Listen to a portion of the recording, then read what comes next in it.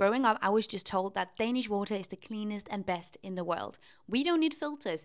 Other countries' water? Gross. Love that confidence. So tell me, why is it that 50% of Denmark's active drinking water wells now contain pesticides? How it is that so much of our drinking water contains so much nitrate that it causes cancer and premature birth? We're so busy praising our natural resources that we forget to protect them. Greenpeace even made this map that shows the contamination level of our drinking water. And guess what? I live right there.